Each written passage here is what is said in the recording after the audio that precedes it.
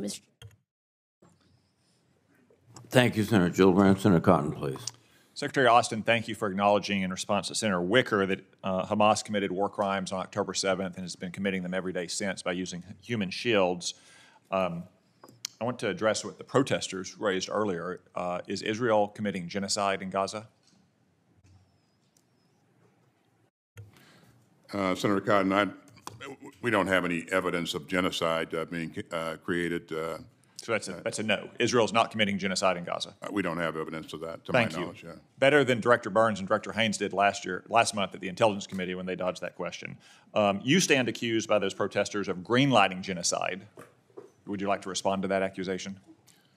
What I would say, Senator Cotton, from the very beginning is that we committed to help assist Israel in defending its territory and its people by providing security assistance. And I would remind everybody that, what happened on October 7th was absolutely horrible.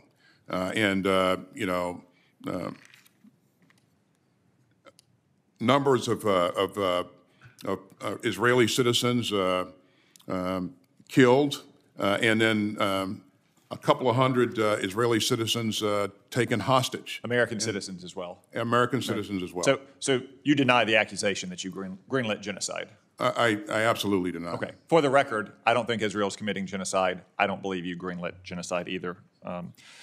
You talked a lot with Senator Reid about Israel's responsibility to provide aid in Gaza. Why does Israel have a responsibility to provide aid to Gaza? Israel was the victim of an unprovoked, vicious attack on October 7th. Why should they provide aid to the aggressor nation? Or aggressor, Gaza's not a nation, to the aggressors on October 7th. We didn't provide aid to Germany and Japan during World War II. What we did provide aid to and assistance to many of the countries that we've operated in recently. But not in World War II. If you had been in George Marshall's or Dwight Eisenhower's position in World War II, would you have wanted to provide aid to Germany?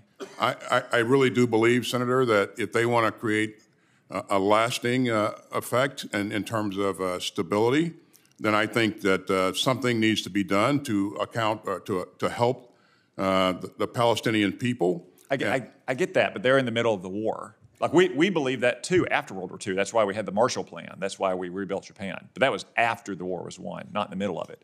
And in the meantime, if it's not Israel's responsibility to provide aid, it's certainly not our responsibility, but we're spending our tax dollars to build this giant pier to send aid into Gaza. Who's going to accept that aid? Who's going to be at the end of the pier on the shore taking aid from American forces? That's still being worked out, but there will be NGOs that will help to distribute that aid. That Hamas is in charge of Gaza. When aid goes to Gaza, Hamas doesn't divert it or commandeer it or steal it. It accepts it. And anybody operating in Gaza is under the thumb of Hamas. I just think it's very ill-considered, and I don't think it's going to end very well. Let me move on to Ukraine. The Biden administration has discouraged Ukraine from launching refinery strikes against Russia. Why is the Biden administration discouraging Ukraine from undertaking some of the most effective attacks on Russia's war-making capabilities? Certainly, those attacks could have a knock-on effect in terms of the global energy situation. But quite frankly, I think Ukraine is better served in going after tactical and operational targets that can directly influence the current fight. So it sounds to me like the Biden administration doesn't want gas prices to go up in an election year based on all the other actions they've taken to drive up gas prices further. But anyway, I want to turn to one final point about the recruiting crisis our services face. The Army is the most acute. It's challenging all services, though. I've spoken to numerous recruiters, frontline recruiters, heads of recruiting battalions. Two of the most common things I hear is genesis and a lack of medical providers to process new recruits. Do you have a memo on your desk from the services to place a pause on genesis? No, not. Have you received that? Because my sources tell me you've received a request from the services to pause genesis. I talked to the services about the service secretaries about Genesis, and also have talked to the service chiefs about Genesis as well. I don't have knowledge of any Okay. of that memo. But what I will tell you is that we're doing everything we can to improve the number of healthcare providers that are available and to streamline the operations with Genesis. Now, Genesis is it's an issue that our recruiting force had to work through, but it is not the sole cause of. Well, no, I know it's not the sole cause. There's a lot of other causes. I just say it comes up constantly. And just for those listening at home, Genesis is not just the first book of the Bible. It's this giant medical records system that now catches everything that's ever happened to you. So, every drill sergeant accuses recruits of lying to their recruiter so they can get into the service. But now Genesis catches all that. So if you broke your arm when you were 12 playing Pee Wee football, Genesis knows it. If you were prescribed an SSRI because you were depressed when you were 13 because your parents were getting a bad divorce, Genesis knows it. And you got to go through a whole lot of rigmarole to get a waiver.